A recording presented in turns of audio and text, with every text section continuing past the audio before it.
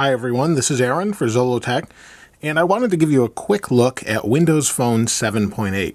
This is the latest update and maybe even the last for Lumia 900s or the previous devices that were on Windows Phone 7.5 Mango.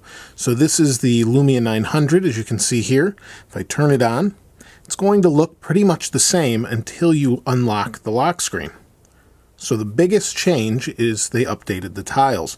Before there used to be a black bar right here and a little arrow, and then you could go over to your different applications. And that part really hasn't changed, but obviously we have larger tiles now. So these tiles we can resize, and you can see some of them down here. We have little ones, we have full-size tiles, and the normal size tiles we had before.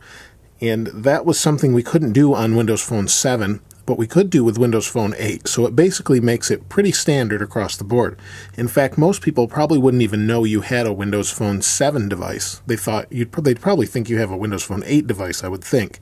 So this is basically a really nice update. It doesn't do a whole lot, but Nokia was nice enough to add some camera extras. So if we tap and hold, or push and hold rather, the camera button, what we'll have is some camera extras in here. If I go to the settings, actually you'll see them here. Camera extras. We have Smart Shoot, Action Shot, Panorama, and Self Timer, all built into the phone now. And the kind of disappointing thing is I was hoping there'd be a way to fix this little pink spot that you might be able to see in the camera. That's pretty typical of these Lumia 900s for some reason. But basically it's a nice quick update. There's a lot of little internal updates to the software, some tweaks and fixes and things like that. But this is pretty much the biggest change. There's some changes to the lock screen as well.